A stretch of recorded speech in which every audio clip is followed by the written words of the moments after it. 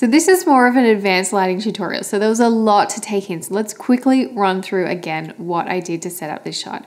So we had our key light with our strobe and barndoors to control the length and direction of our shadows. Then we had our fill light, which had the softbox pointing at the roof so we could create on-axis fill, and we had that about half the power of the key light.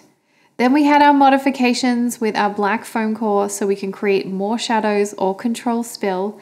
Then we had our Tupperware to dirty up the scene and to create a little bit of diffusion. And then we had our strawberry plant to finally create that dappled light.